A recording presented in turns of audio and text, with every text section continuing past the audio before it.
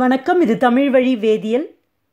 கரிம வேதியியல்ல ஹைட்ராக்சி சேர்மங்கள் பாடத்தில் ஆல்கஹால்களின் அமிலத்தன்மை இந்த பாடப்பகுதியை பற்றி தான் நம்ம பார்க்க போகிறோம். சரியா? இப்போது ஆல்கஹால் அப்படின்னு சொல்கிறப்ப அதனுடைய பொதுவான வாய்ப்பாடு என்னது? ROH. நம்ம எப்போவுமே இந்த OH தொகுதியை பார்த்தாலே நம்ம ஒரு என்ன நினைப்போம்னா அது ஒரு காரம் அப்படின்னு நினைக்கிறதுக்கு வாய்ப்பு இருக்குது. ஏன்? நம்ம கனிம அமிலங்கள், நம்ம படிக்கிற கனிம அமிலங்கள்னா என்ன? NaOH, KOH, சரியா? இந்த மாதிரி நிறைய மெக்னீஷியம் ஹைட்ராக்சைடு, இந்த மாதிரி எத்தனையோ காரங்களை பற்றி நம்ம படிக்கிறோம் இல்லையா? ஸோ எல்லாத்துலேயுமே OH இருக்கக்கூடிய பொருட்கள்லாம் காரங்கள்னு நம்ம பார்த்துட்டு வந்ததுனால நம்ம ஆல்கஹால்களை எப்படி ஒரு தவறுதலாக நினைக்கலாம்னா ஆல்கஹால்களை காரங்களாக நினைக்கலாம். ஆனால் உண்மையில் பார்க்குறப்ப ஆல்கஹால்கள் அமிலங்களாக செயல்படுது. அப்போனா ஏன் அதை அமிலமாக இருக்குது அப்படின்றத நம்ம யோசிக்கணும் இல்லையா? அப்போது ஒரு அமிலம்னா எப்படி இருக்கணும் அப்படிங்கிறதுக்கு சில வரையறைகள் இருக்குது. அது நம்ம ஏற்கனவே இந்த அயனி சமநிலை பாடத்தில் பார்த்துருக்குறோம்.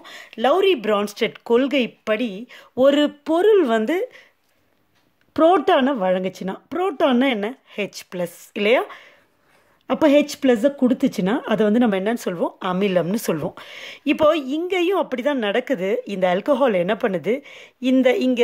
இங்கேருந்து இதை H+-ஐ கொடுக்குது. இந்த பாண்டிலேருந்து H+ போகுது. சரியா? அப்படி போகிறதுனால அப்போ H+-ஐ வழங்குறதுனால இதுக்கு அமிலத்தன்மை இருக்குது. அப்போ அமிலம்னோடனே நம்ம ஹைட்ரோக்ளோரிக் அமிலம், நைட்ரிக் அமிலம், அந்த மாதிரி வலிமை மிகுந்த அமிலம் அப்படின்லாம் நினச்சிடக்கூடாது. ரொம்ப ரொம்ப ரொம்ப அமிலத்தன்மை குறைவாக இருக்கக்கூடிய ஒரு தன்மையை இந்த ஆல்கஹால்கள் பெற்றிருக்குது. அதை எப்படி நீர் கூட கம்பேர் பண்ணுவோமே. இப்போ நீர் இருக்குது. நீர் ஒரு அமிலம் தான். எப்படி? லௌரி பிரான்ஸ்டட் கொள்கைப்படி இதால் இந்த நீரினால் என்ன பண்ண முடியும்? H+-ஐ கொடுக்க முடியும். சரியா? நீர் கூட ஒரு அமிலம் தான், HOH. சரியா? அப்போது இந்த நீரை விட குறைவான அமிலத்தன்மை உடையவை தான் இந்த ஆல்கஹால்கள். அப்போனா பாருங்கள், அது எந்த அளவுக்கு குறைவான அமிலத்தன்மை உடையது அப்படின்றது நம்ம புரிஞ்சுக்கணும். இப்போ இவை அமிலத்தன்மை உடையது அப்படின்றதுக்கு முதல் எவிடன்ஸே என்னென்னா, நீரோட KA மதிப்பு நீங்கள் பார்த்தீங்கன்னா 1.8 × 10⁻⁻16.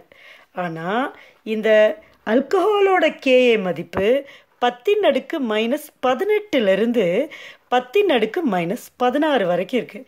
ஸோ இந்த மதிப்பை கம்பேர் பண்ணி பாருங்களேன். இதுக்கும் அமிலத்தன்மை இருக்குது அப்படின்றத நம்ம புரிஞ்சிக்க முடியும். இப்போ ரெண்டாவது எவிடன்ஸ் என்னன்னு பார்த்தீங்கன்னா, இப்போ இந்த ஆல்கஹால்கள் சோடியம் உலோகம் கூட, அதாவது அதிக வினைத்திறன் உடைய உலோகங்கள் இருக்கும் இல்லையா?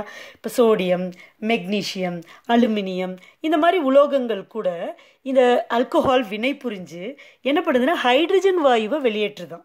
அப்போ ஆல்கஹால் ஒரு எடுத்துக்காட்டு எழுதுவோமே, C2H5OH. இப்போ இது என்ன பண்ணுது?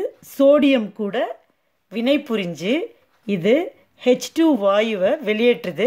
அப்போ H2னா இங்கேருந்து தான் வருது. இந்த H இங்கேருந்து வரல. இந்த OH பிணைப்பில் இந்த H இருக்கு இல்லையா? இந்த H தான் வந்திருக்கு. அப்போ இந்த பிணைப்பு பிளந்து அந்த H தான் H2Oவாக போகுது. அப்போ அந்த H+-ஆக தான் வந்திருக்க முடியும். அந்த H+ சேர்ந்து தான் H2 இல்லையா? அப்போ இந்த OH, அப்போ அதுக்கு அமிலத்தன்மை இருக்குது இல்லையா? அப்போ இங்கே H2 வர்றதுனால இங்கே ஒரு H தான் இருக்குது. ஸோ இங்கே நம்ம 2 கொடுக்குறோம், இங்கேயும் 2 கொடுக்குறோம். So plus C2H5ONA. ஸோ இந்த மாதிரி இது ஒரு முக்கியமான ஒரு சான்று. அதாவது ஆல்கஹால்களுக்கு அமிலத்தன்மை இருக்குது அப்படிங்கிறதுக்கான ஒரு மிக முக்கியமான சான்று இது. இது சோடியம் ஹைட்ராக்சைடு கூட வினை புரிஞ்சு அல்காக்சைடுகளை தருவதில்லை. அல்காக்சைடுகள்னால் இதுதான் அல்காக்சைடுகள். இந்த மாதிரி C2H5ONAவை இது என்ன பண்ணுறதில்ல? கொடுக்கறது கிடையாது. ஸோ இதுதான் ஒரு முக்கியமான சான்று. சரியா? இப்போ நம்ம என்ன பார்க்க போகிறோம்னா, ரைட், இதுக்கு அமிலத்தன்மை இருக்குது அப்படின்றத நம்ம உணர்ந்துட்டோம். இப்போ இந்த அமிலத்தன்மை இருக்கிறப்ப நிறைய ஆல்கஹால் இருக்குது இல்லையா? ஓரினை ஆல்கஹால் இருக்குது, ஈரினை ஆல்கஹால் இருக்குது, மூவினை ஆல்கஹால் இருக்குது, நிறைய பதிலிகள் இருக்கக்கூடிய ஆல்கஹால் இருக்குது. Cl வரலாம், அல்கைல் தொகுதி வரலாம், இல்லை நைட்ரோ தொகுதி வரலாம். எத்தனையோ தொகுதிகள் பதிலீடு செய்யப்பட்ட ஆல்கஹால்கள் நிறைய இருக்குது. அப்போ அதோட அமிலத்தன்மை எப்படி இருக்கும்? ஒரு ஆல்கஹாலையும் இன்னொரு ஆல்கஹால்களையும் ஒப்பிட்டு பார்க்குறப்ப அதனுடைய அமிலத்தன்மை எப்படி இருக்கும் அப்படின்னு பார்த்தீங்கன்னா சில விஷயங்களை நம்ம புரிஞ்சுக்கணும். அப்படி என்னன்னு பார்த்தீங்கன்னா, இப்போது ROH ஹெச். இதை இன்னும் ரொம்ப ஸ்பெசிஃபிக்காக போடணும்னா இதை வந்து COHன்னு போட்டுருவோம். இது வந்து வினைச்செயல் தொகுதி OH, இது கார்பனோட பிணைக்கப்பட்டிருக்கு. இது வேறு சில தொகுதிகளோட இல்லை ஹைட்ரஜன் கூடயோ பிணைக்கப்பட்டிருக்கலாம். இப்போ நான் சொல்லிட்டேன் ஏற்கனவே, இந்த OH தொகுதி வந்து என்னது, முனைவுத்தன்மை கொண்டது. முனைவுத்தன்மைன்னா என்னது, போலார்னு சொல்லுவாங்க. அப்போ பாண்ட் அப்படியே ஷிஃப்ட் ஆகிட்டு இது ப்ளஸ் மைனஸ் வரக்கூடிய தன்மை உண்டு. சரியா? அதுதான் முனைவுத்தன்மை. முனைவுன்னா என்னது, அது சார்ஜ் தானே, நேர்மின் தன்மை எதிர்மின் தன்மை அதுதானே. அப்போ இது வந்து இங்கே முனைவுத்தன்மை வருதுன்னு அப்படியே பாண்டு லைட்டாக ஷிஃப்ட் ஆகிட்டு இங்கே வந்து கொஞ்சம் மைனஸ் சார்ஜும் இங்கே கொஞ்சம் ப்ளஸ் சார்ஜும் வரலாம். அது விலகிறப்ப மொத்தமாக ப்ளஸ் சார்ஜோட போகலாம். சரியா? ஸோ இது வந்து H+ஆக போகிறதுனால தான் வந்து இது வந்து அமிலம்னு சொல்கிறோம். ரைட். இப்போ நம்ம வந்து வலிமையை பார்க்குறோம். ரைட்டா? இப்போ கம்பேர் பண்ண போகிறோம், ஒப்பிட போகிறோம் மற்ற ஆல்கஹால்களுக்கும் சாதாரண ஆல்கஹால்களுக்கு எப்படி ஆல்கஹால்களுடைய அமிலத்தன்மை வேறுபடுது அப்படின்னு. அப்போ நம்ம என்ன பண்ணணும்னா, இந்த OH தொகுதி எந்த கார்பன் கூட சேர்ந்துருக்குன்னு பார்க்கணும். அந்த கார்பன் கூட யார் யார் சேர்ந்துருக்கான்னு பார்க்கணும், யார் யார் பிணைக்கப்பட்டிருக்கான்னு பார்க்கணும். ஸோ யார் யார் பிணைக்கப்பட்டிருக்கிறாங்களோ அதை பொறுத்து இந்த அமிலத்தின் வலிமை இருக்கும். சரியா? சரி, அது என்ன அமிலத்தின் வலிமை? வலிமைனா இந்த H இருக்குல்ல, இதான் முனைவுத்தன்மையோட இதில் இந்த பாண்ட் இப்படி போயிட்டு இந்த H வந்து H+ஆக போகும். ரைட்டா? அப்போ தான் H+ வர முடியும் இல்லையா? எவ்வளோ ஈஸியாக அந்த H+ போகுதோ, அது எவ்வளோ சீக்கிரமாக போகுதோ அதுதான் அதனுடைய வலிமை. சப்போஸ் அது அந்த H+ஆல் அதால் போக முடியல அப்படின்னா அது வந்து வலிமை குறைந்த அமிலமாக செயல்படுதுன்னு அர்த்தம். புரியுதா? அப்போது இந்த பிணைப்பில் இருக்கக்கூடிய அடர்த்தி வந்து எலக்ட்ரான் அடர்த்தி கம்மியாக இருந்துச்சுன்னா எப்போவுமே பிணைப்பில் இருக்கிற எலக்ட்ரான்கள் என்ன பண்ணும், 2 அணுவையும் பிடிச்சி வச்சுக்கும் இல்லையா?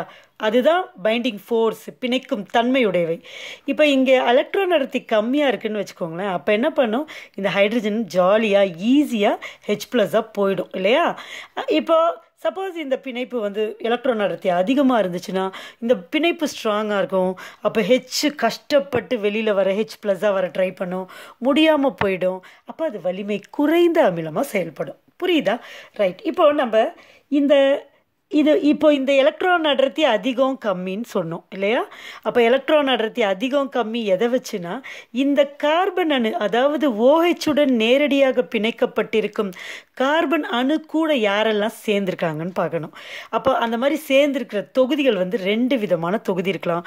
ஒன்று வந்து -I தொகுதின்னு சொல்லுவோம், இன்னொன்று வந்து +I தொகுதின்னு சொல்லுவோம். இந்த -I தொகுதி என்ன பண்ணும், எலக்ட்ரான்களை தன்பால் ஈர்த்து கொள்ளும், எலக்ட்ரான்களை கவரும். அப்போ எலக்ட்ரான் கவர் தொகுதிகள். +I என்ன பண்ணும், எலக்ட்ரான்களை விடுவிக்கும் தன்மை பெற்றவை. சரியா? அது சில தொகுதிகளுக்கு அப்படி இருக்கும். இப்போ -I யாருக்கெல்லாம் எலக்ட்ரானை கவர் தொகுதி அப்படின்னு பார்த்தீங்கன்னா Cl-, F-, NO2 இந்த Cl- கிடையாது, Cl தொகுதி, Cl தொகுதி, F தொகுதி, NO2 இதெல்லாம் என்ன பண்ணும், எலக்ட்ரான்களை தன்பால் ஈர்த்து கொள்ளும், எலக்ட்ரான் கவர் தொகுதிகள். இதுவே அல்கைல் தொகுதியெலாம் இருக்கு இல்லையா? இந்த அல்கைல் தொகுதி CH3 இருக்கலாம், இல்லை CH3 CH2 இருக்கலாம். ஸோ இந்த மாதிரி தொகுதிகள் எல்லாம் எலக்ட்ரான்களை விடுவிக்கும் தொகுதி கொண்டவை. இப்போ பாருங்கள், நம்ம இங்கே வந்து இந்த சேர்மத்தில் இந்த இடத்துல Cl இருக்குன்னு வச்சுப்போம். ரைட்டா? இப்போ இது என்ன பண்ணும், இந்த தொகுதி இதோட நேச்சர் என்ன, எலக்ட்ரான்களை இழுத்துக்கும். அப்போ கார்பன் இங்கே இந்த பிணைப்பில் இருக்க எலக்ட்ரானை தன் பாலில் இழுத்துக்கும். அப்போ கார்பன் கிட்ட எலக்ட்ரான் அடர்த்தி குறையுமா? அப்போ கார்பன் இதுக்கிட்ட இருந்து எல்லாருக்கிட்டேருந்து இழுக்கும். அப்போ இங்கேருந்து இழுக்கும். அப்போ இது என்ன பண்ணும், பேலன்ஸ் பண்ணுறதுக்காக இங்கேருந்து எலக்ட்ரானை தள்ளும். அப்போ இங்கே இருக்க எலக்ட்ரான் அடர்த்தி அப்படியே எலக்ட்ரான் ஃபுல்லாக போயிடாது, எலக்ட்ரான் அடர்த்தி கொஞ்சம் அதனுடைய அடர்த்தி குறைவாயிடும். அப்போ குறையுதா? அப்போ ஹைட்ரஜனுக்கு என்ன, அந்த பாண்டு வந்து லூஸாக இருக்க மாதிரி தானே அர்த்தம், வலிமை குறைந்து தானே இருக்கும். அப்போ ஆட்டோமேட்டிக்காக H என்ன பண்ணிடும், H+ஆக போயிடும், ஈஸியாக போகும். அப்போ இந்த Cl தொகுதி இருக்கக்கூடிய சேர்மத்திற்கு வலிமை அதிகம். சப்போஸ் இதுவே அல்கைல் தொகுதி இருக்குது பாருங்களேன். இப்போ நம்ம வந்து இப்படி ஒரு எக்ஸாம்பிள் எடுத்து கம்பேர் பண்ணுவோம். இப்போது CH2OH, இப்போ CH3 இருக்குது. ரெண்டாவது சேர்மம் CH3CHOH CH3. மூணாவது CH3C CH3C CH3. இந்த சேர்மம் எல்லாமே உங்களுக்கு தெரியும், ஓரிணைய ஈரிணைய மூவிணைய ஆல்கஹால்.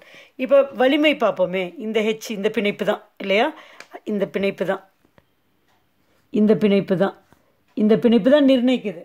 ஏன்னா அந்த பிணைப்பில் இருக்க எலக்ட்ரான் அடர்த்தியை பொறுத்து தான். அப்போ அந்த பிணைப்பில் எலக்ட்ரான் அடர்த்தி அதிகமாகிறது கம்மியாகிறது யார்கிட்ட இருக்குன்னா அது கூட நேரடியாக கனெக்டாக இருக்கிற கார்பன் கூட எந்த தொகுதி சேர்ந்துருக்கோம். இங்கே ஒரே ஒரு இது எலக்ட்ரானை விடுவிக்கும் போவோம். இங்கே 2 மெத்தில் தொகுதி 2 எலக்ட்ரானை கொடுக்குது. இங்கே 3 தொகுதி, அப்போ 3 மெத்தில் தொகுதி எலக்ட்ரான்களை கொடுக்குது. அப்போ இங்கே கொஞ்சமாக எலக்ட்ரான் அடர்த்தி அதிகமாக இருக்கும், இங்கே இன்னும் அதிகமாக இருக்கும், இங்கே இன்னும் அதிகமாக இருக்கும். இங்கே ரொம்ப அதிகமாக இருக்கிறதுனால இதால் ஹைட்ரஜன் H+ போகாது. அப்போ இது வலிமை குறைந்ததாக இருக்கும். இங்கே ஓரளவுக்கு பரவாயில்லையா இருக்கும். அப்போ இதை கம்பேர் பண்ணுறப்ப இது வலிமை கொஞ்சம் மிகுதியாக இருக்கும். இவங்க 2 பேரையும் கம்பேர் பண்ணுறப்ப இதுக்கு வலிமை அதிகமாக இருக்கும். சரியா? ஸோ இதுதான் வலிமை. அப்போது வலிமை குறைந்ததா வலிமை மிகுந்ததா அப்படின்னு நம்ம டிட்டர்மின் பண்ணணும்னா நம்ம அதனுடைய அதாவது அந்த OH-உடன் பிணைக்கப்பட்டிருக்கும் கார்பன் கூட என்ன தொகுதிகள் பிணைக்கப்பட்டிருக்கு, அது -I தொகுதியா +I தொகுதியான்னு தெரிஞ்சால் நம்ம ஈஸியாக வலிமையை சொல்லிட முடியும். இப்போ ஃபீனாலுக்கு வருவோமே. இப்போ ஃபீனால் பார்த்தீங்கன்னா ஃபீனால் இப்போ இதுலேயும் இப்படி இந்த பிணைப்பு தான். இது என்ன பிணைப்பு? இது முனைவுத்தன்மை உடையது. இப்போ இந்த நீங்கள் அமிலத்தன்மையை நீங்கள் கம்பேர் பண்ணுறோம்னு வச்சுக்கோங்களேன். இப்போ இந்த ஃபீனால் வந்து ஃபீனாலாக இருக்கிறத விட ஃபீனாக்சைடாக இருக்கிறத விரும்புது. ஏன்னா அப்போ தான் அதுக்கு நிலைப்புத்தன்மை இருக்குது. இப்போ O-. சரியா? ஃபீனாலு எப்போவுமே ஃபீனாக்சைடாக இருக்கிறதா விரும்புது. அப்போ விரும்புதுன்னா அப்போ தான் அது நிலைப்புத்தன்மை அதிகமாக இருக்குது. இப்போ நான் சொல்ல தேவையில்லை, இப்போ நீங்களே சொல்லிடுவீங்க. அப்போ O- அது இருக்குதுன்னா அது H+ ஈஸியாக கொடுத்துரும். அப்போ இந்த அலிஃபேட்டிக் ஆல்கஹால்களை எல்லாம் ஒப்பிடுறப்ப இந்த ஃபீனால் வந்து